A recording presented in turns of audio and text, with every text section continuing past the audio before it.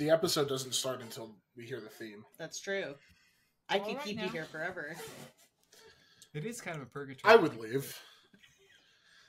Yeah, there is a door right behind you. There is.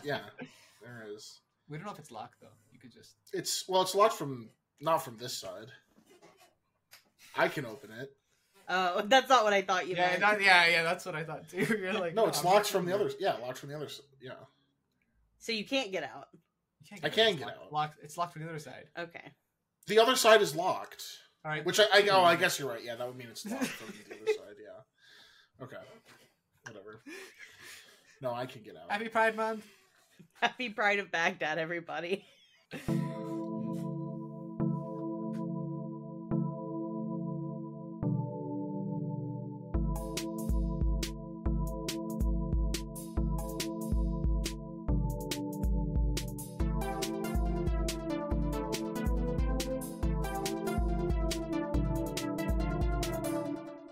Hello.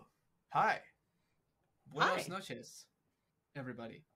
Welcome to Crying in the Book Club, the hit new podcast where three emotional friends talk about comic books that make them emotional, and the host talks kind of syncopated. Don't worry, that's not gonna keep that going. Do they? Is that a thing we've been doing? You know what? We're early on.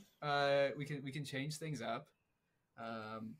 Who even knows that the hosts are locked in right now? We're all auditioning for our jobs here. Hi, I'm Alex, hosting this week's episode. And the voice you heard was that of Emily. Hi, Emily. Hello. How you doing? I'm doing pretty good. How are you? You know what? It's a great day. It's a great celebrational month. They tie together, but it's good. It's good. And I'm always happy to be, talking to you, Emily, and talking to our good friend with the long hair and the cute face, Mr. Jean-Luc. What is celebrated in July? In July? Well, June, I guess. Well, no. We're recording this in December, right? Yeah, it's just about to be Christmas. A little bit, yeah. A little bit behind the scenes movie podcasting making. Hi, Jean-Luc, how you doing? I'm good. I'm excited to talk about Playboy's one of Playboy's top novels of 2006. Oh my God, really? IGN's comic book of the year for 2006. So that's actually how we decided the comics we're talking about. We looked at what IGN said was their comic book of the year. Yeah. And that's going to be our theme. We're not going to necessarily do them in order, but it's going to be our theme. I think we're going to do Scott Snyder's Batman for the next 4 episodes, actually. At least it's a seminal piece of bullet to the head. Nice action there, Emily. But actually, this week we're not talking about Scott Snyder's Batman. We are talking about IGN's book of year 2006. It's not a joke. It's the Pride of Baghdad. So, very exciting. They had a big parade, lots of floats. Lots of flags. Lots of various flags. colors. Lots of flags. Flags that you're like, maybe that flag shouldn't be there, but it is. Some booths selling some stuff. Wildlife, animals. Some flags that show up on the news that the news says has symbols of a terrorist organization, and it turns out they're butt plugs. Like any good parade celebration.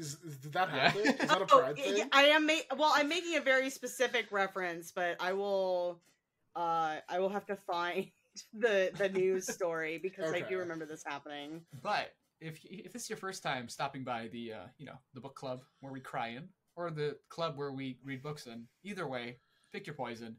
Each episode we pick a book from the history of the medium to review and discuss, and hopefully have some fun with it along the way. I've already had fun with this. Is this a fun book? No.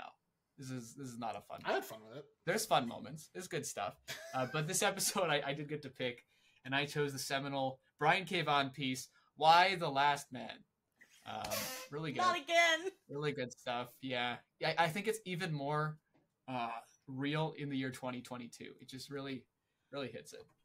It's a shame that the TV show couldn't. No. But we are talking about the Pride of Baghdad, a critically acclaimed graphic novel about a pride of lions from the Baghdad. Okay, wait. Yeah, I'm looking at this picture. Why would you? So Emily sent me the picture of the dildos on on a flag, and it is just the ISIS flag, but with dildos in the center instead of the Arabic writing. Why would you do that? I don't know. What? I don't know. Why would you do that? I have no idea. I don't know. Yeah, Emily, why did you specifically? Why'd you do that? I was just having a laugh. I was gonna have a cheeky Nando with the boys because this took place in London.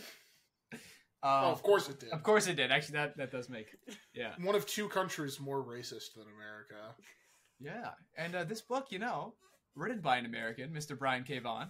He could be British, who knows? And art by I think he's Canadian, actually, isn't he? I have no idea. I know Niko Henrichon is Canadian. I don't know about Brian K. Vaughan. I lay no claim to Brian. Okay, yeah, he is American. He's American. He just wrote that comic about Canada invading the U.S. a few years ago, so I wondered if he was maybe... Yeah, the artist on that was Canadian, he was American, that was the whole, you get the best of both worlds. Okay. I see. But Pride of Baghdad, a little bit of background, if you will, it was actually released as a single volume, so it was released as a trade, and it was in a bunch of issues, which... Reading it, that does make sense, because there doesn't feel like there's a point where the story stops or there's a cliffhanger. It does just feel like this. This would have read kind of weird if it had been over the course of several months. If this book had 4 issues, and each one of them had to end on some kind of reveal or cliffhanger. It was a dream the whole time. Yeah. Whoa. Yeah, that probably wouldn't have done it many favors. No. Yeah, and Brian K. Vaughan, in his words, I know we summed it up nicely, but he wanted readers to experience the suddenness which these animals' lives were changed, and that worked much better in a story that could be read in one sitting. I agree. The learning curve for writing a 136-page self-contained novel was steep, but I'm thrilled with how it turned out. So he likes his work. Good for him. Good for him. We'll find out if we like it soon. But it came out in 2006, which was around the sort of, I would call it the Vertigo comics second boom. It was just after the 10th anniversary, a couple of years after that. But this is the time where we got stuff like 100 Bullets, Why the Last Man, Fables, where at that time, it was really the Image comics we know today was Vertigo, and it was putting out this cool creator-owned content that was, pushing boundaries in many ways. Well, not creator-owned, but... No, well, DC Comics owned. And, creator-driven, maybe? Yeah, but more stuff. Yeah, I'm wondering if it was... I don't really know the history of Vertigo, whether there was a better split for creators or anything, or if it was the same idea, because I know some of those writers have retained rights for stuff. Yeah, some people have retained rights from Vertigo stuff. That's, I think, more of a recent thing. But I know that Sandman was a Vertigo book for a lot of its run, and that was something that Neil Gaiman kind of got screwed out of the Sandman rights the same way that Alan Moore and Dave Gibbons did Watchmen. So if I'm not familiar enough to say one way or another, but your point is correct. I imagine it's more of just a branding thing. It's when Disney didn't want, when there were films that Disney was supposed to release that didn't fit the Disney brand, they would release them under Touchstone. Well, yeah, so that's basically a Vertigo. I mean, it's if you want more adult-oriented stories, tights and capes and tights. And most of it was just not superhero stuff, 100 Bullets, Why the Last Man, Fable. Except it was, because I guess Hellblazer and Swamp Thing and those characters weren't really considered superheroes at that time. But it was the mature label. But it was the more mature label. Before we got DC Black Label. Ooh. Which is way better. Way better. Batman's penis. But Pride of Baghdad is based on a true story. It has been 0 episodes since we mentioned Batman's penis. Yeah, and we're not. That's going to be the longest we go without mentioning it, so get ready for that. But this story is actually based on a true story of 4 escaped lions from the Baghdad Zoo. I had never heard of this before. Yeah. And so from now on, it's spoiler warning. We're gonna do a bit of a plot summary, go through it, and then really dive in. But the Pride of Baghdad follows the journey of 4 lions from the Baghdad Zoo during the 2003 U.S.-led invasion of Baghdad. So these 4 lions are Safa, an old lioness who's blind in one eye, has a torn ear, and has become accustomed to captivity in the zoo. Zil, the timid alpha male of the Pride, who longs to see the beauty of a horizon in his lifetime once again. Noor, a young lioness and mother who longs for freedom for the zoo and is Zil's current mate, and Ali, who's Noor's young cub.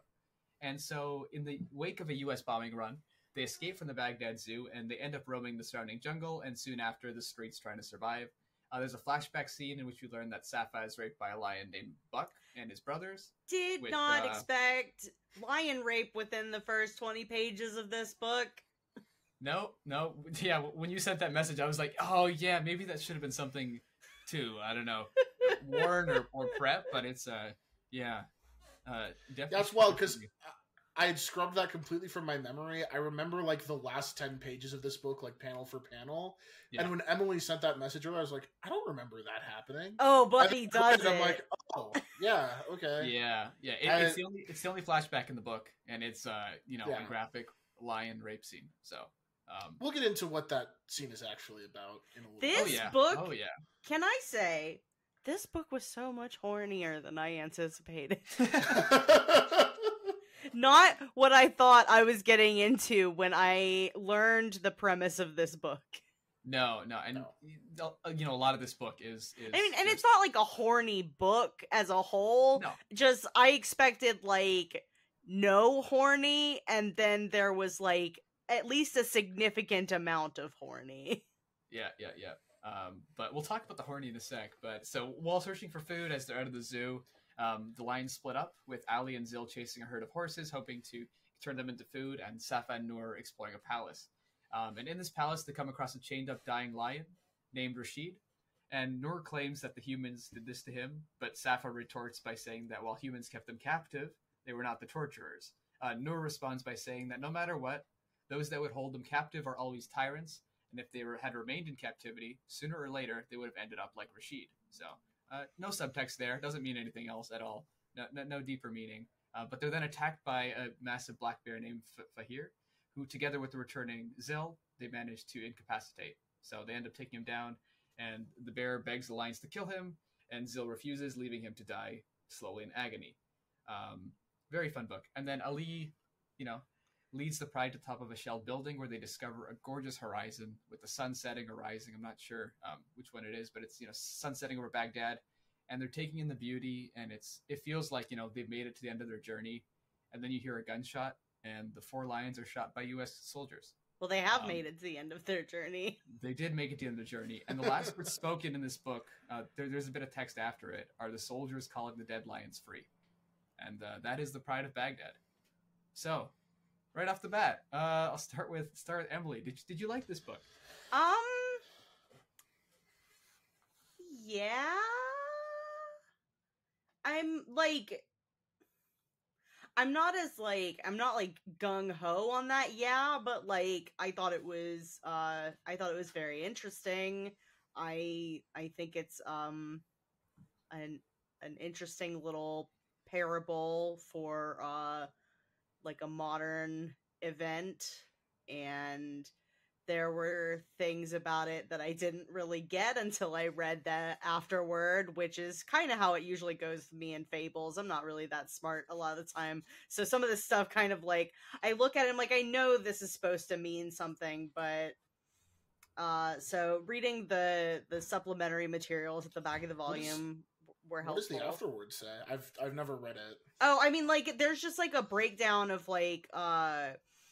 there's a lot of the planning materials basically, so it kind of just explains what every character is supposed to represent and why, and it shows you can see the initial character descriptions that and with these characters, the lion characters all had different names to begin with, and after basically doing what I would describe as sensitivity consultation, BKV went and changed the names to be more appropriate to African lions, and changed some stuff about different characters outlooks to sort of be truer to the reality of what was going on for a lot of people, and it basically just sort of explains everything. Yeah, I was gonna say I would be curious to go back and read that now, because it would be interesting to know how intentional some of the stuff in this is. Yeah, I guess it'll be interesting hearing what you have to say without you knowing all of that. I'll pull that up on my phone so that I can have that handy to reference while we're talking, I want to know, Jean-Luc, I mean, I did political science in college, but you did international relations, so this is a little more in your wheelhouse. I'm curious as to what you think about this book. Yeah. Well, I did. I've liked it on previous reads. On this one, it's been years since I read it, but I was pretty down on it for like most of it, right up until the end, when I felt like thematically everything kind of clicked. In like the last 10 pages. I mean, it's a gorgeous book. Like Niko Henrichon does it. Like it doesn't have a style that's, you know, super unique or anything. Especially like with regards to like Vertigo comics in this era, but it looks really beautiful. I mean, yeah, there's a lot of really stunning, like, especially early on in the zoo, like shots of the wildlife, and there's a scene where they run into a turtle on the banks of a river, and the turtle sort of, I guess the book does have one other flashback, because the turtle flashes back to the 91 Iraq invasion of Kuwait and the burning of the oil fields on the way out, where the Iraqi army like set fire to the entirety of like Kuwait's oil production apparatus, and which resulted in like the Persian Gulf being polluted for up to now, honestly. Yeah. And that like sort of there's this panel of like all the turtle's family like drowning in the oil, and that is a really like riveting panel, I think. And Henrichon does such a great job like capturing the sort of despair and hopelessness of it in that moment. Yeah. So I think it's like the art wise, I think it's virtually like unassailable. I think it's a really gorgeous book.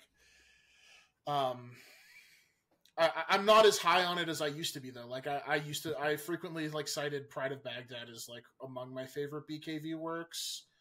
Like basically the only thing that he wrote pre 2010 that I would say is like even remotely close in quality to his like more recent output.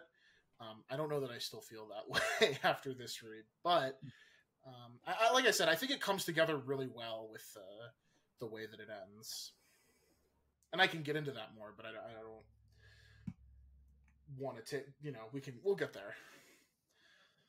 Yeah, we got a lot of runtime. Alex, what about you? So I feel somewhat similar to Jean-Luc. I think I'm a bit higher on it overall, but I felt that it was like I wasn't sure what I thought about the book until I got to the last like 3-4 pages, where you get some real, you know, basically the heart-wrenching stuff at the end where the lions are killed, and all that. Like I think throughout it, my favorite part is when the main characters died. Oh yeah, with oh man, that really shocked me, though. I gotta be real. Like, yeah. I guess I should have like seen it coming, but like, oof. Yeah, I didn't see it coming, but it kind of made sense. And like when I was reading it, I wasn't keeping track to how many pages were left. But like, hey, it's not gonna be a happy ending where the lions like, oh, yeah. now we're hang out in the city.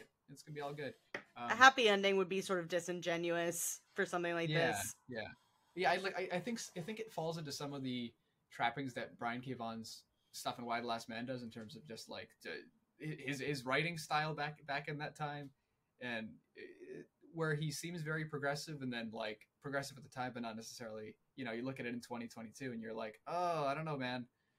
I don't really know, but I think it ties well enough at the end that I think it is among my favorite things of his work. But not that I think about it, I haven't really read that much BKV other than like Saga, Why the Last Man. I read a Swamp Thing run, but like I don't know, it's like a handful of stuff, and I'd put this. Did you read Paper Girls? Runaways? First couple of I did. Okay, it's going down the list a little bit, but you know, good stuff. But yeah, overall, I quite enjoyed it. Yeah. And so, Jean-Luc, you said you read it before. What was your experience with it? Where it was a time where you were like, "This is, you know, seminal BKB. This is really how holds up." Yeah, I mean, I read it like, I don't know, maybe 2013 or something like that. Like Scott Snyder's Batman run was in full swing. Yeah, exactly. We called it the era of Scott Snyder's Batman run. That was like towards the end of Zero Year, probably, or like middle of Zero Year. That might have been Death of the Family stuff. No, it was it was after Death of the Family. I remember because I used to read comics at my local library in the summer, and I remember I had bought an issue of Zero Year before I went to the library and read a bunch of comics that same summer. So it must have been when Zero Year was coming out. But that's totally. Beside the point. Yeah, no, I read it when I was in high school, and I thought it was a really... I thought that at the time that it was a really sort of compelling angle to take on the U.S. invasion of Iraq. And some parts of that I still agree with. I think it's less compelling now, but I think that I still think that it's like, given the time period it came out in, I mean, it came out like right during the surge when the U.S., deployed another massive wave of troops to deal with the Iraqi insurgency and sort of shut down like the emerging Iraqi civil war. So it was like right in the absolute midst of like gung-ho pro US military sentiment. You can see that in the like planning materials where like BKB essentially has to like several times be like, I'm not writing this to be anti-American, you guys. Yeah, it's kind of the point that I was going to make, is that it seems like to me like he chose this story because it's the kind of story that you can tell without coming across as being anti-American. Because you have to remember, like, this is contemporary with like Holy Terror and like the absolute pinnacle of like anti-Arab racism in the United States. Like, you couldn't get away with like. A big critique, I think, that is a reasonable critique of this is like, oh, you're telling an Iraq war story, and it's not about like the people that are getting, violently massacred by U.S. soldiers. But you also have to take into account that in 2006, you couldn't necessarily like if Brian K. Vaughan told this same story, but the 4 lions were 4 humans that had their house carpet bombed and were shot dead by U.S. soldiers at the end, which, by the way, is a thing that happened both during the invasion and the surge. Like, we should be very clear about this. Like, he would have been run out of the comics industry. He would have never written. He would not have a career right now. I fully believe that, and that's not to say that like it's not worth critiquing the choice it's a valid animals, but critique. You still have to put it in that context, and in that context. And when I was younger, I thought that's not the lens that I came at it from. When I was younger, I just thought like, oh, this is like kind of a heart-wrenching story. Very clearly, the lions are stand-ins for people. Like that's how I read them back in the day, and it's how I read them now. I mean, like, if they weren't stand-ins for people, I don't think they would talk so much. I actually a fully silent book about them, which I think also could be compelling. I do have the page up on my phone of like it's a page called Character Sketches, and it lays out like each character and like their personality, and it also explains exactly for a lot of them it like right after this it explains like who they're supposed to represent. Right. Well, because it's very clearly like, what's the name of is Sana the older Safa with an F is the like grandmotherly sort of lion. Mm-hmm. Yeah, so her and again, I'm blanking on the younger lion's name. Noor. Ali is the baby, Ali. And Noor is the other. Noor is the mom. Safa and Noor have like a dialogue throughout this whole thing that's basically like, order but safety versus, freedom but chaos, which is, I mean, when you put it in the context of, Iraqi history, like a lot of the reason that, there was a large portion of the Iraqi population that supported Saddam Hussein, the Hussein regime, largely because during the Iran-Iraq War, Hussein came to power before then, but like a big part of it was that he was crucial in winning that war, or at least preventing some of the more horrid atrocities that Iran was doing, especially in northern Iraq. If you want to get into the actual history, the U.S. is the reason that Iraq won that war and installed Saddam Hussein. as the leader of Iraq. But like there are obviously people, as you know, in a lot of cases who lived through a traumatic experience like that, and then again when Iraq was pummeled by sanctions after the Kuwait invasion in '91, and sort of have someone like Saddam Hussein leading the country through that, yeah, sort of for sure, stabilizing the country.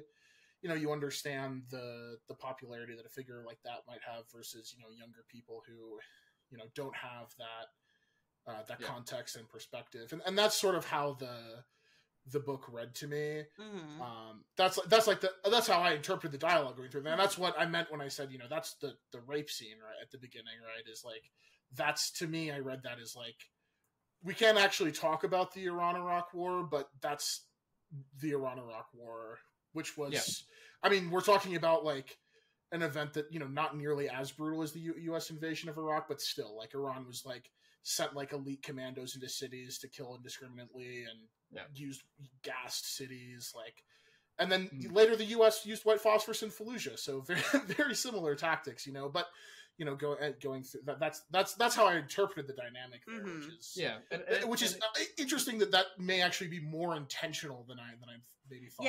Yeah, he describes the flashback as the plains of Kenya to what life was like for Zil and Safa in the wild, parentheses, allegorically before Saddam came into power. Yeah. Interesting.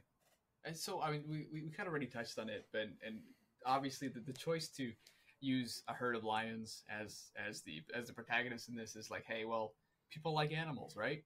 Everyone likes animals, and it's easy to connect to, which, you know, looking at it now seems like a cop-out, and like, hey, you could tell this story with 4 humans and it would be more powerful. It unfortunately kind of plays into like the ongoing trope of like, we can tell stories about people of color, but they have to turn into an animal first. Yeah. Yep. Which is in its own way dehumanizing and racist. Yeah. Well, it's literally dehumanizing. It's like definition there.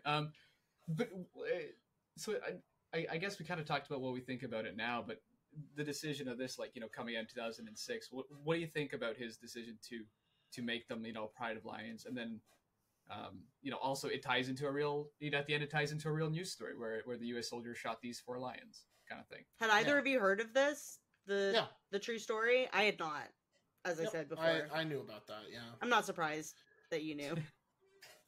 I was just curious. I heard about it a few years ago, but didn't connect it to the book at all, and then like read the book, and like when I had like picked it up a month ago, I knew that it was connected to it, but I'd heard about Pride of Baghdad for like probably a decade before I read it. I definitely never heard of this book before you guys brought it up. Yeah. What, you weren't reading Playboy's Best of 2006 list? IGN, let's go. I can't say I was.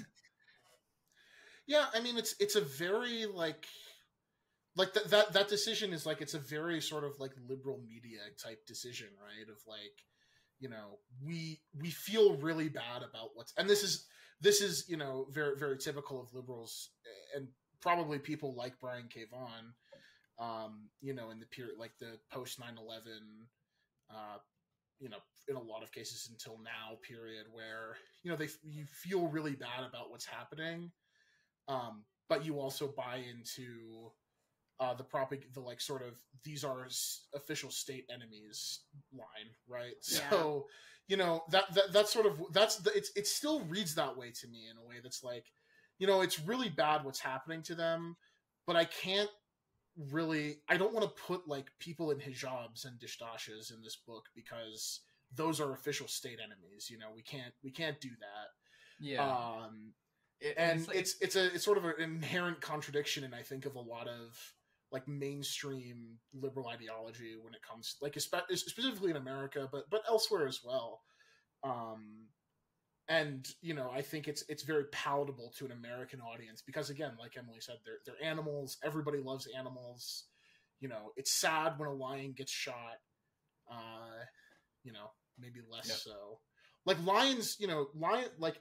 The interesting thing is that, you know, the lions aren't a statistic, right? Like everything else, like, oh yeah, X number of people died. It's like, oh, but lions died. Like it's I mean, it was a news story for a reason, right? Like that 4 lions get shot, and you know, there were it probably got way more eyes on it than the one. It's like, oh, like a bunch of people died too. It's like, there's a war, there's an invasion, but it's like, oh, the lions. Yeah, there's tears when there's a war like that. It's U.S. soldier casualties, animal casualties, official state enemy casualties. U.S. soldier animals. You got that's. That's the real like top. Yeah. Oh yeah. Like if Yogi Bear got shot while in Baghdad. Oh boy, that's oof. Yeah, I mean, Alec Workley, even like when they go into Saddam's palace and encounter the bear, that is literally like, the way that I read that was like, oh, that's just supposed to be Saddam, and that lion is the supposed to be the Iraqi people, which, you can it's these very obvious allegories, but if you're not looking for them, you can sort of ignore it, and that leads you to places where you can sort of like digest almost more sinister, like a more sinister form of state propaganda, where like, oh, the bear is saying all these things about tyranny and they fucked him up and killed him, and wasn't that awesome? Yeah. And it's like, well, it's really not. I mean, it's the same as like, like and you can't help it, because at this point Saddam had already been captured and very publicly and very brutally killed. Like, you can't help but draw the parallel there of like, oh, actually this is awesome. Whereas it's really not. Like it's there's an interesting statement from Brian K. Vaughan's own words about this. Thanks, Brian. He says, the bear attacks our quartet in what promises to be one of the most spectacular fights in the history of our medium. So like even BKV knows that he is making this out to be like badass. Yeah. Yeah, and I mean, it definitely reads that way, right? Because, like, they're on this journey. Oh, it's a great scene. I don't want to take that away from it. It's fucking cool. No, for sure. I mean, like, Niko Henrichon, like, draws the hell out of this really cool animal fight. Mm-hmm. And then after that, I think it also sets up for a happy ending, because it's the classic, like, they go on the journey, there's the big conflict, and then they make it out, and then there's the sunrise, and then there's, like, boom, boom, the gunshots thing. So, I think, in retrospect, this book is not the like fantastic piece that I think if I read this back in the day it would have been. And Jean-Luc, you did read it back in the day, and, thought it was when I was a liberal. Yeah, now you're our friend. But now it's I still think that the final pages where the lions are shot and the last words by the U.S. soldiers are like. Yeah, so that's the great thing about it. Is like, I mean, it's a sad and affecting ending to see, the protagonist killed in this way. Yeah. But I think that's where the real point of the book is that like this whole time you have this running dialogue about like, what future is better, and like, maybe we should keep the status quo. Maybe the status quo is better because it keeps us safe. Maybe we need to try something new. And then it doesn't matter, because at the end, you have no choice. The crushing boot of Empire steps on you and destroys you either way. Yeah. Which is why I say, the whole time I'm reading, I'm like, oh my god, this is like really kind of gross, like propagandizing of like, it was good that we took out Saddam Hussein, right? Yeah. But then at the end, it's like, the point that I think that is being made at the end is that like, these are, the dialogue that they're having, these are discussions that are worth having, and, but the future should be in the hands of the people, right? Like they should get to decide what their future is. Mm-hmm. And that's sort of, and that's why I think the sort of tongue in cheek, like, at least they died free, brother. But I think of that as like a tongue in cheek. I mean, that's literally also like a thing that I think was in that news story. But lions died free. That like when they put out the statement, they were like, it was a tragedy, but they died free or whatever. Like they died free of because they got out of the zoo. Yeah, because they got out of the zoo. Yeah, exactly. That's what they. Yeah. But no, like I think that it's a very tongue in cheek line of like, yeah, they weren't able to make those choices for themselves. They have made for them by. Well, and there's so much dialogue in this book, and the lions talk a lot, which is you talked about it before, but like. Clearly human analogs and all that without doing that. But for all that talking, for all that, like, it doesn't matter what they think. It doesn't matter what they do because the U.S. fucking came in there and bombed it. Like, well, and that's that's the thing that salvages it, is that like, at the end of the day, they like you get this tongue-in-cheek line, but it's like they had at the end that they had their autonomy fully stripped from them. They had this whole future in front of them, looking over the streets of Baghdad, able to just like to self-actualize and decide their future, and it's immediately sort of taken away from them. Which still, I think you could maybe read that as like since they've already killed Fajar the bear, you could maybe read that as like, oh, now that the good old U.S. has swept in and taken out Saddam, the Iraqi people are free to make decisions for themselves, But I don't actually think it's that.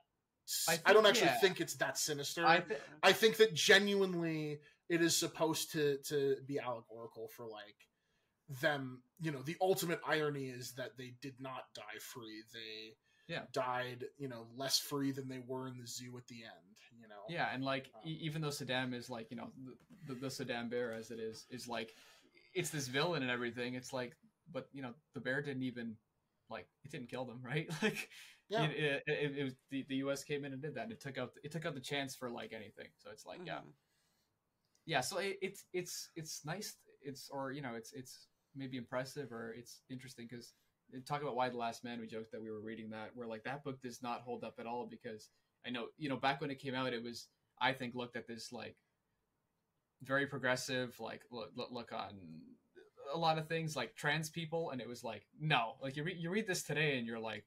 Oh my God! This is kind of vile. Like the way they do it, and a lot of this is also like that. But it maybe because it's shorter too, and there isn't enough time for Brian K. Vaughan to really live in that era. But still a nice poignant ending. What part of this book made you cry in the book club, Emily? I mean, like. Definitely the ending. Like, I was real sad. Like, I did not expect them to just get, like, gunned down. So, like, that really took me by surprise. Like, I read this in basically 2 sittings. Like, I read some of it before I went to bed, and then the next morning I woke up and read the rest of it before I ended up getting out of bed. And, oh, yeah. It was just really, really sad at the end. Yeah. Yeah. Sad ending. Jean-Luc, was that the part where you cried in the book club? I think the scene for me that I'd go with for that is the scene with the turtle. Talking about I mean there is something to be said for that scene in particular. There is something to be said for using animals and not necessarily using humans, and telling a story that's sort of about the externalities of war and human conflict and the very real effect that does have on the environment and the ecosystems. And I thought that was like a very poignant moment that like the book is way more interested in the metaphor than it is in like actually telling a story about how an invasion like this impacts the broader ecology and not like just humans and the societies that we build, but also the ways that we destroy the environment when we drop bombs and burn buildings down, and I mean, can't be good that we use depleted uranium in light rounds in Iraq, things like that. Like, and I think that is actually like a very good use of the like sort of animal as metaphor and stand-in. Is when that turtle talks about the sort of evils of humanity and how he experienced it with the oil with the burning of the oil fields, but how inevitably we see that the Lions experience it, but also for decades and years down the line, you'll see that experienced by the ecology of conflict area, conflict areas. So I think that was very well, very well, a point that was very well made, I think. Yeah, and I can't believe I forgot about that part and called there only one flashback. But that's a very good scene. That as soon as you brought it up, I was like, oh yeah, that turtle. I mean, it is a scene, and it's sort of like it's a character. And even that turtle is probably supposed to be standing for a person, like somebody who is sort of above it all, has seen it all. I lived through the Iran-Iraq War. I lived through the invasion of Kuwait. I'll live, everything sucks, and I'll live through this too. You can make that. You could. That is a very valid interpretation or reading of that scene as well. But I think it is one of the most, if not, I think the most affecting scene in the book. In how that's told. Mm-hmm. Yeah, for me, it's the horizon scene for sure. Yeah, well, it's a beautiful panel. I mean, just the way that it's colored and all the detail it's put into the buildings and everything. And even the setup for it. I mean, this is classic comic stuff, right? The setup for it of you have Ollie walking over and saying something, and everyone hearing him shout and turning they think he's hurt, and then you turn the page and they all see the beautiful city in front of them. Mm-hmm. And it's it's like a cross-generational moment of awe, even though one of them can't see anything, right? But she's heard the description so many times from the other lion that she's like, yeah, I can see this shit. No, it's a beautiful moment. I think not that moment specifically is a beautiful moment, a glimpse of a possible future that is, very quickly taken away. But still, I do agree that is a very very emotional sort of moment. Yeah. Do you think if this book was made in 2022 that they would just get rid of the lions and just make it humans, and it would, Not if it was published by DC Comics. Yeah. Well, Vertigo's dead, so I mean. Yeah. But I mean they're so it would be, but it would be published by DC. I mean, DC still has plenty of, well, not plenty, but they do have comics that are outside of the sort of licensed. It'd either be a Black Label or it'd be an Image comic, I feel. I mean, if you want to Tom King wrote that fucking Sheriff of Babylon book a few years ago that was also about Iraq. I mean, it's a very different book, but it is emblematic of the types of things that are still in the culture about the Iraq War. Sure. I mean, we're at a point, we're still at a point where collectively, we haven't, we never moved on from Iraq really, culturally. I think there's we have better language to talk about it now. People are more sensitive in how they talk about, Arabs and Muslims and the region more broadly. But I think the same ideology that animates Pride of Baghdad still permeates through American pop culture. And so I still don't think that I don't think it would be as extreme. I don't think you would get run out of the comics industry for trying to make Iraqis sympathetic in 2022. I think there's more tolerance than that. But definitely I still think that unless you're, operating in a much different kind of kind of context, it's very hard to write this story that has an ending that is critical ultimately of the U.S. empire, and have it published by DC Comics. I mean, if you're writing an Image book, maybe, I mean, Alice Cott has written stuff at Image that's very critical of U.S. foreign policy. Other people have as well, so there's certainly room for it, but not at the scale of a DC Comics imprint. Yeah, I mean, I honestly don't think that I still think they would use lions. I feel like this is, even though this falls into the trap of dehumanizing non-white people and having their stories told through animal allegory, I also think that that's just part of the point of this. So I feel like there would probably still be lions, but they would. I feel like the way that this goes about, there are certain aspects that would probably just be different, politically, the way that they are being examined in this.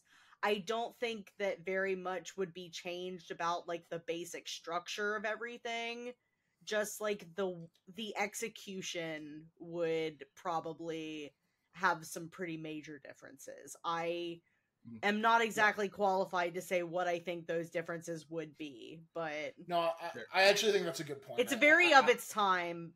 Yeah, no, that's a really good point. I think I'm not, I was a little bit more hardcore in my response, but I think Emily's absolutely right that like there would be some degree, like there would be additional like sensitivity readings probably, like there would be more. There would be more thought put into it. I think that you could maybe get away with something that isn't so... Like maybe even bringing on like some sort of co-writer to help make sure that... Who's not like a white guy. Yeah.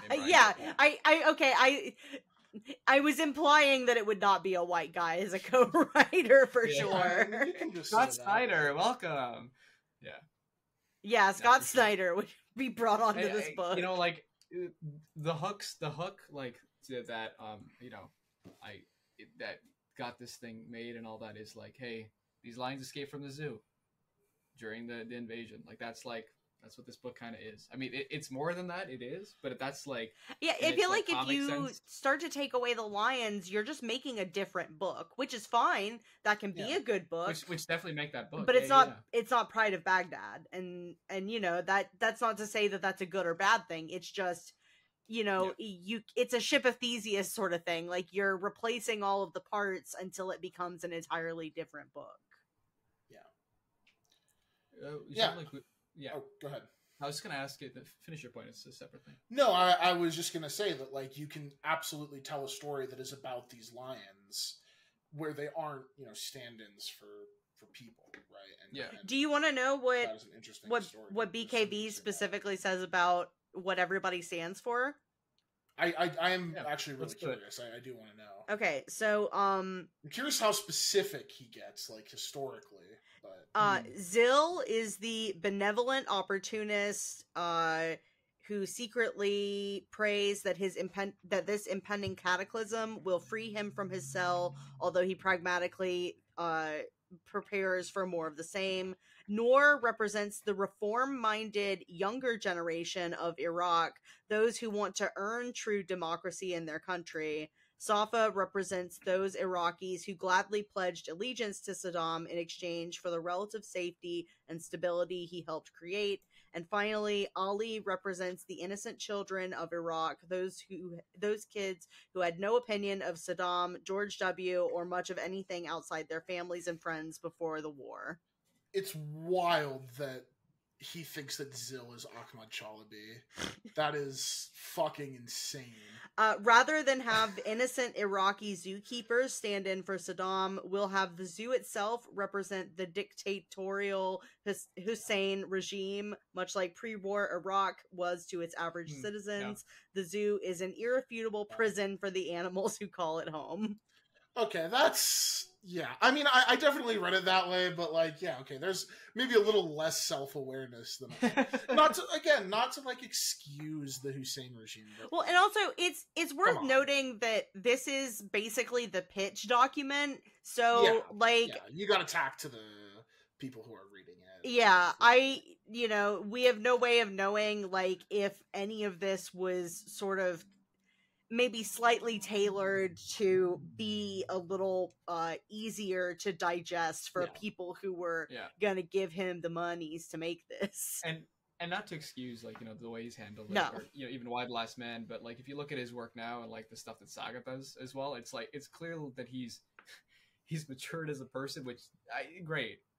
Well, Saga is way more explicit in being anti-war, and having like an anti-war ideology. Whereas this is like not so much anti-war; it's the John Kerry line of like, well, if I was in office, I would invade Iraq the right way. I wouldn't waste so much taxpayer money getting bogged down in an insurgency. It does feel that Brian K. Vaughan, just reading his work, over the course of 20 years has changed because people do. No, and I think that's a really good point.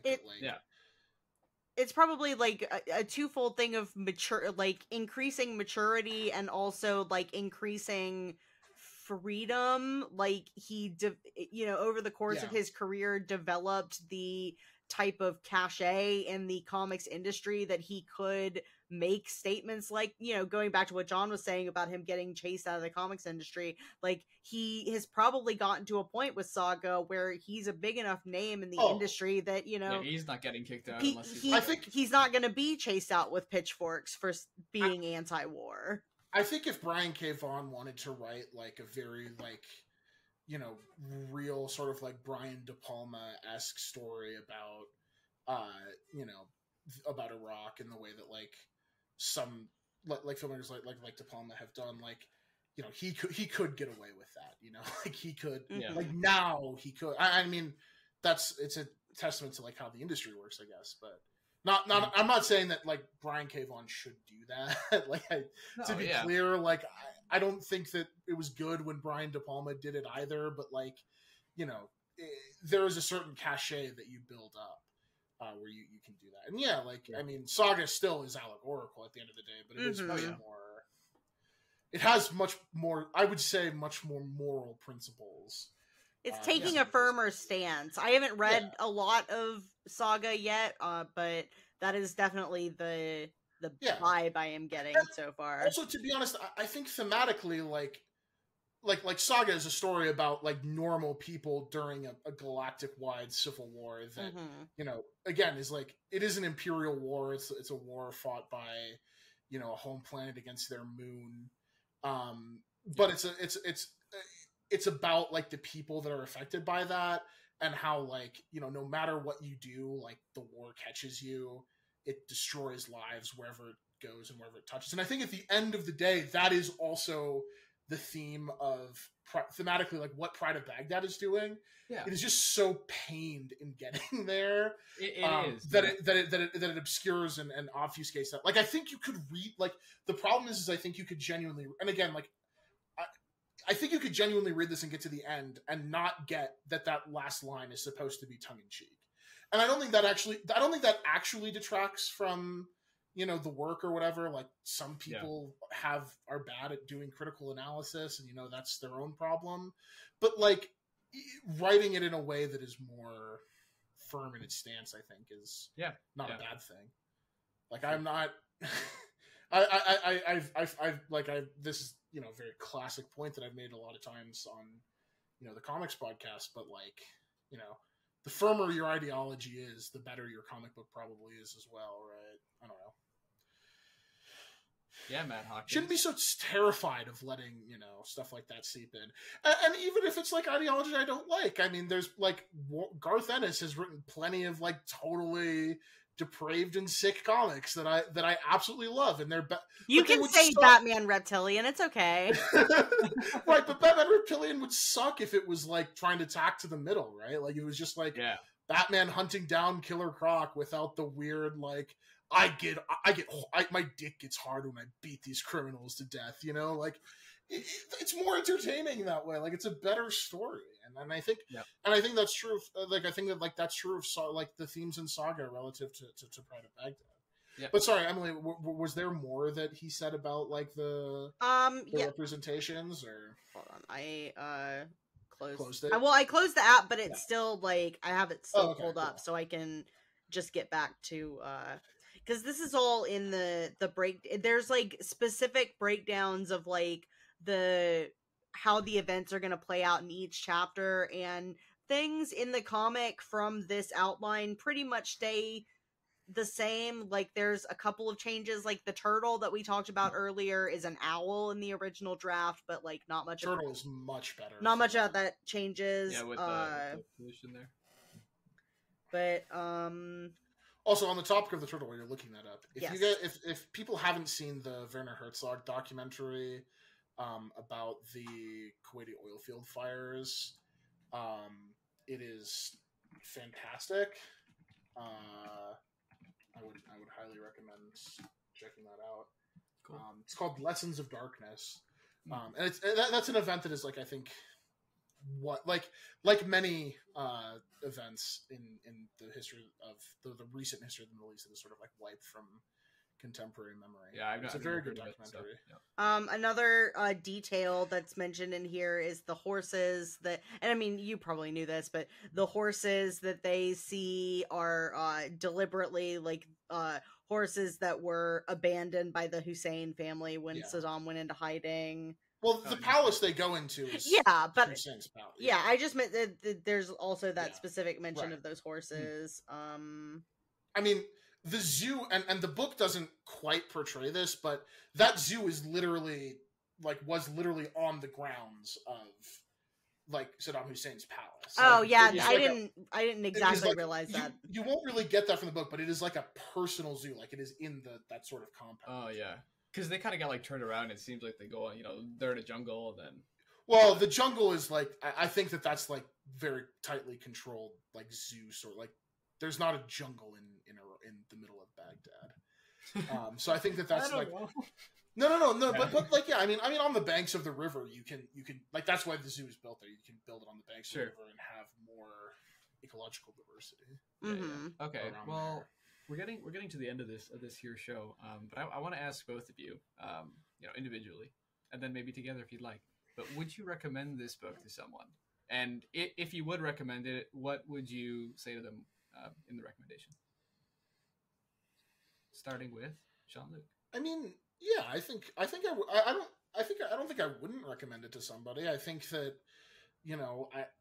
it's again, I go back to this, but Niko Henrichon's work in this book is phenomenal. And I think if you're looking for something that is sort of a masterclass, or not necessarily a masterclass, but a good example of the kinds of story, this type of storytelling you can do in comics, Niko Henrichon does a fantastic job of that. Mm-hmm. I mean, everything from and does it with animals, which is even, that's one of the things that is more impressive than if they'd been done with humans, because, humans are more in tune with sort of body language and stuff of other humans, but you get a lot of you get a lot of the sense of what the animals in this book are feeling and in certain moments from his art. And I think that, that is a really critical part of the book. And it, in that sense, it's absolutely worth reading, I think. Mm-hmm. And I also think that, it's a compelling historical relic, and it's well written. I mean, I do enjoy, divorced from the context, the dialogue between Noor and Sana, that Safa that happens throughout the book. And I think it's something that benefits fiction a lot of the time to have these sort of running ideological clashes and debates between your main characters as the story unfolds, and folding in elements of the story that happen and using that to fuel their arguments with one another. That is it's really compelling. It only feels a little bit gross, I guess, when you actually put it in context, but it is a compelling, well-written story. I think I don't know that I would shirk. It's not when we tried to reread, and I mean this wasn't for this show, but we've tried to reread Y the Last Man, and I think all of us were kind of immediately were this is we don't comic book people who are still recommending this should reread it and reevaluate their recommendations. Pride of Baghdad isn't that. I would be interested in, because the thing about this versus Y the Last Man is that Y the Last Man starts in 2002, ends in 2008. So Pride of Baghdad is kind of in the middle there, and I'm wondering if how the latter sections of Y the Last Man hold up versus the ones that came out in 2002, because this at least shows I mean, I guess it's very different subject matter, so it's kind of not comparable, but I would be interested to see how that progression went, but I would definitely recommend this over Y the Last Man if I had to. I would say that it actually is fairly comparable. I mean, Y the Last Man is along with Ex Machina, sort of Ex Machina was also around the same time. Yeah, it's sort of Brian K. Vaughan's version of what the entire comic book industry did, which was writing trauma comics about 9/11. And this is, you know, and that was like the peak of sort of, you know, of like anti-Arab sentiments and really like violent, and along with that, other like really violent reactionary sentiments. I mean, you know, it all sort of, at the end of the day, all sort of goes together. Whereas, you know, by the time Pride of Baghdad comes out, you're already starting to see like, you know, support for the wars in Iraq and Afghanistan dropping.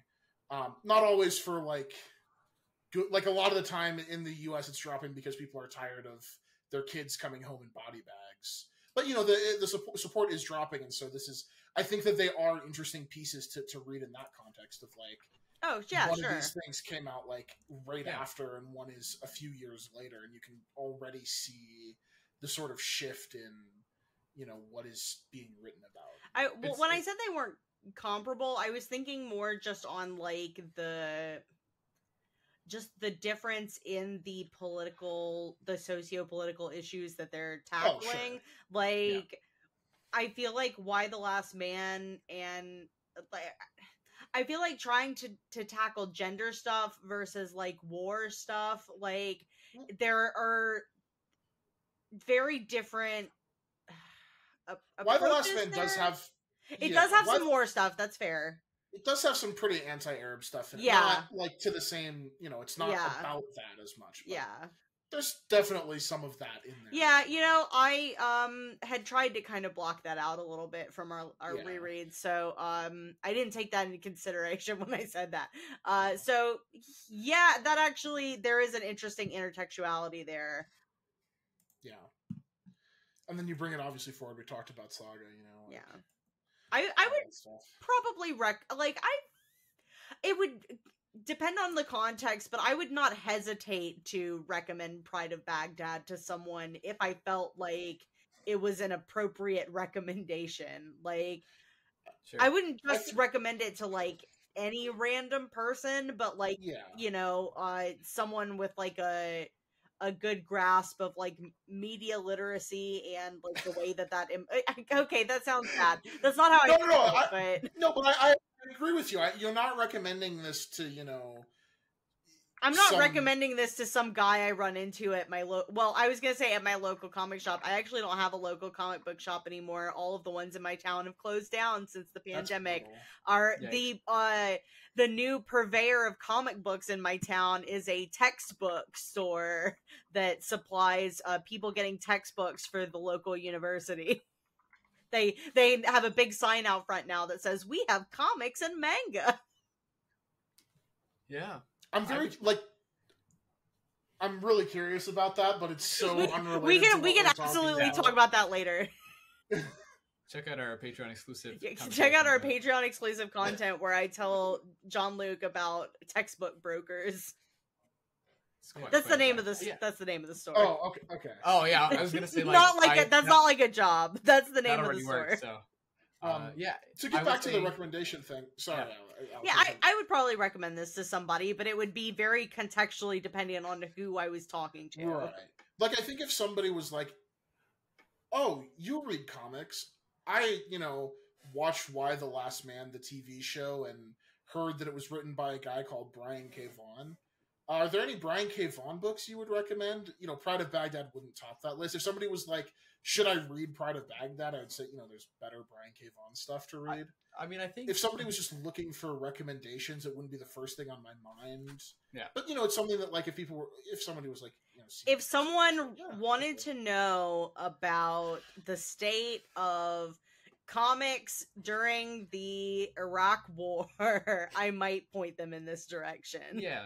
And I mean, even if they're like, hey, you know, I saw Why the Last Man TV show, Brian K. Vaughan, I'd be like, yeah, I mean, it's the reason I'd recommend it's a short read kind of thing, and I'm not going to read very all easy breezy. But I feel like I would definitely put a disclaimer ahead of it. Like I would, yeah, for sure. Yeah, I think Paper Girls is what I'd go to probably for Brian K. Vaughan Rex. It's just more palatable, I think, even than Saga. Yeah. Like you read the first trade of that, would be good. But yeah, do you guys hear that sound? That is the Doomsday Clock. Wait, hold on, Alex, say that again. Yeah. Do you hear that sound?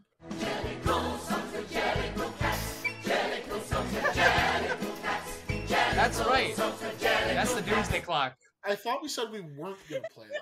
No, but I couldn't help it. I kind of like that the Doomsday Clock is just a flippin' Jellicle Cat song. I don't know. Maybe it's too deep in the weeds. But either way, that is the Doomsday Clock saying it's time for our first ever inaugural freshman Cry Space. And this is the part of the show where we highlight one thing that made us cry this week. Anybody feel like going first here? Or should I just... I can go first. All right, Emily, take it. One of my cartoons ended last week, and I cried about that. Disney TVA's Amphibia had its last season and its season finale last Saturday, and I did actually. This is not me exaggerating. I did cry real tears over frogs and humans. Wow. I've been learning about Amphibia. It's good. I mean, I don't think you would like it, but it's good. I should say I've been learning about the discourse around Amphibia. Is there discourse? Do you not know anything about the adult-coded frog? Oh, no, I do. Okay, never mind. I do know about the adult-coded frog. Somebody retweeted something, and I don't think... It wasn't you. No. But somebody retweeted something into my timeline that contained the phrase adult-coded frog. And I lost my shit and started. I may have liked a tweet that involved adult-coded frogs, but I've not retweeted anything about all that. I went down a rabbit hole of some of the most psychotic people. It is truly psychotic, and the funniest thing is, my reaction to finding out about that whole incident was to go follow the artist involved on Twitter. I was like, this chick seems like she seems funny. I'm gonna follow her on Twitter. But yeah, I cried. I thought when you said discourse, I thought there had maybe been some sort of discourse about the finale. But no. But the finale was really good. It made me cry. So that's my cry space. Well, you know what? I'm glad there's good animation that is hard to part from because it's well true. done. I mean, it was all bangers basically. I would not say that I thought there were any bad episodes. So yeah, nice. Yeah, Jean-Luc, you go next. All right, my cat's still dead. So that's where we're at here. Been trying some things. Won't get into that. But trying some things. But you experimenting with dogs? My sad moment of this week is something that I said goodbye to after around 2 years, and that is the Roller Coaster Tycoon social media. I thought you were gonna say your cat again. No, that was 20 years. But please stop bringing up my dead cat. Geez, I'm sorry that I brought this up again. I don't know what I was thinking. Yeah, but I'm no longer doing Roller Coaster Tycoon stuff. Yeah, it was, the first year was me energized and excited and making content, and then it kind of fell by the wayside, and it stopped not because of bad content reasons, but because they're budget reasons. We're just not going to run the account right now, so it's on hiatus. Might not come back. Oh, Chad's gonna be so disappointed. But I like my time with the Roller Coaster Tycoon, and it's time to move on. Yeah. Now, if we can have 2 minutes of silence, then we'll have Jean-Luc's cry space. And we're back, Jean-Luc. My cry space is also about something that was lost. Oh no! Is it the white hot ranch nacho fries? No, those are still there. No, not at my Taco Bell. Oh, really? Yeah. It might be gone here now, too. I had one over the weekend, but maybe it's... No, mine were gone before the weekend. I tried to get some, and they were out. I think they're just, some places still have them, some are still phasing them out. As supplies last. Yeah. So. No, it's Master Chief's virginity. Your Volcel King. My Volcel King... They took away my representation, and look, first, this week is a bad time for representation for Jean-Luc. First, they take away Master Chief's virginity, and they cuck Cortana while doing it. That part's funny, but The rest of it is awful. And second, they made Gerard Way lose 200 pounds. And that now there's no Does Gerard Way have 200 pounds to lose? Hey, that's not how much weight he probably lost. Look, like it's probably less than that. Yeah, I'm exaggerating for comedic effect. Yeah, that's why I laughed. They took away my badass Volcel role model, and they took away my schlubby comic book role model. My popular rock star who looks like he's just eaten an extra large pizza and spent the whole night playing Magic the Gathering online. So you know what? It's unfortunate, but wow, such is my life. He can get his virginity back. He still has it. If there's anything that I learned growing up in the South, it's that you can get your virginity back. Yeah, that's the main teachings of the Southern. That's the extent of my sex ed. I don't know about you guys. I think if you just that's more than I had. Oh yeah. Yeah. I think I had. Well, yeah. That might explain some things. I just hear that if you perform, I thought that would be funny to say. That doesn't mean anything. All right, that does not mean anything. All right. We at Crying in the Book Club sometimes draw lines, and we sometimes draw Twitter profiles and plugs of different shapes. Sometimes they go on the ISIS flag. I don't make the rules. I don't know, but the point is, I still can't believe someone did thought that. Like, I can't tell if somebody thought that was funny or if it was like someone trying to sabotage. I like to believe that someone thought they were being funny. It was like the only one of those at the event, so like it was clearly just like some sort of laugh. Yeah. Someone with a bad sense of humor. Yeah. Irony poison. Just brought a real ISIS flag. That'll show him. That's all the time. We're gonna wrap up there before we before we go flag collecting. But before we do, Jean-Luc, you're correct. We have some plugs that we are gonna shout out. Some plugs. Okay. Plugs. First of all, if you're listening to this episode, I got some news for you because Twitter.com @CryingBookClub has some tweets, maybe some clips, maybe some shared memes. Maybe you'll see the butt plug flag. Maybe we'll share that. Maybe we won't. I don't know. We haven't talked about it. But check it out. And, wherever you're at, rate and review us 5 stars. If you're listening to us on the radio, shout it. 5 stars. If you're walking down the street, 5 stars. And, all podcast If you platforms. leave us a 5-star review and tell us about something that made you cry, maybe we'll read it on the podcast. I like that. Yeah, make your review about something that made you cry, and it'll get here. Although if it's our show that made you cry, that's not very nice. Yeah, keep that to yourself. I don't need unless that. It's a good way. Okay. Okay. Well, unless I reminded you 2 months after it happened that Master Chief lost his virginity and it made you feel all sad inside again, like it does. Wait, we're recording this at Christmas. How do you know about Master Chief's virginity? We're recording this at Christmas 2022. Time travel is an interesting thing. You know what else is an interesting thing? Jean-Luc's Twitter.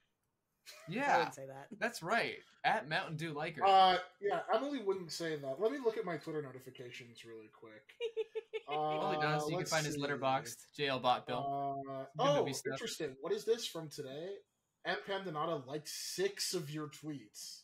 Yeah, we were having a conversation. No, yeah, but those aren't the tweets that you like. Oh, it's interesting that you would say it's not an interesting Twitter account, yet, show your support by clicking the little heart button. You can find me at Alex Anziak on Twitter. I like to see the button light up. Emily, I'll be shouting out Twitter, so Emily is at mpandonata. I sure am. And also, Emily liked one of my tweets today. I did. So you tweeted today? Well, it was a reply to Chad. Oh, okay. Our exiled co-host. We didn't mention Chad this time.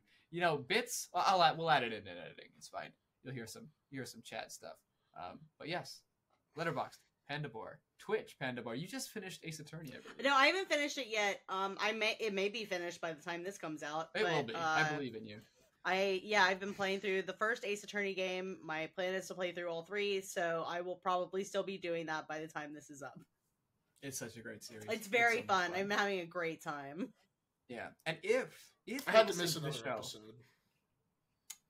This time to play Danganronpa, which is a way worse version than the last time I missed an episode. But... It's a fun word to say, though. And, if you listen to this podcast and you're like, I don't like Alex's voice, I don't like Jean-Luc's voice, but I like Emily's voice, you're in luck because Emily's got a lot of podcasts. I sure do, buddy. What are they, Emily? I have... Crying in the Book Club. Yeah, Crying in the Book Club, the podcast you're listening to right now.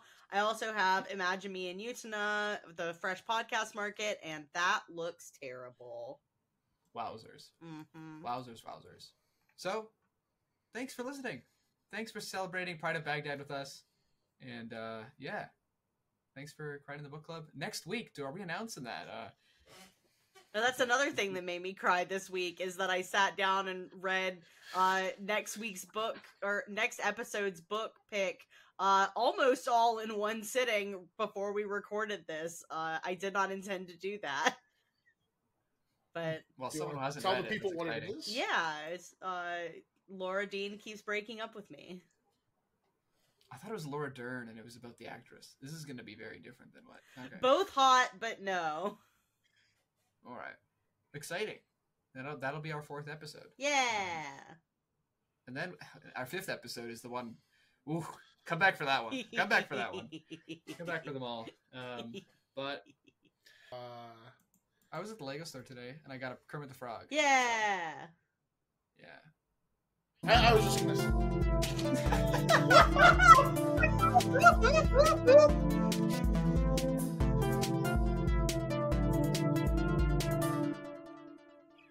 I wasn't actually gonna say anything. Wow, that was comedic timing. Good night.